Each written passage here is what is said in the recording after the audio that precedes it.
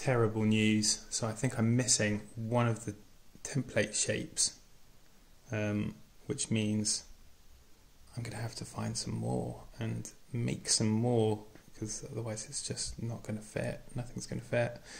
So what I'm going to do is look up some sewing patterns and nick them, but instead of printing them, because I don't have a printer, I'm just going to trace them on my phone's background and then enlarge them to the size I feel like they probably need to be. So here they are drawn. As you can see, I've already made them one size. I'm making them one size bigger. So you want to cut out the shapes of each of the templates. Make sure you leave a little centimetre,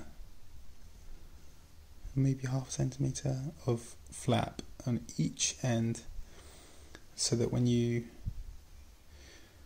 have space to sew them together. Otherwise it will be significantly smaller than you think. I have made this mistake. It is very sad.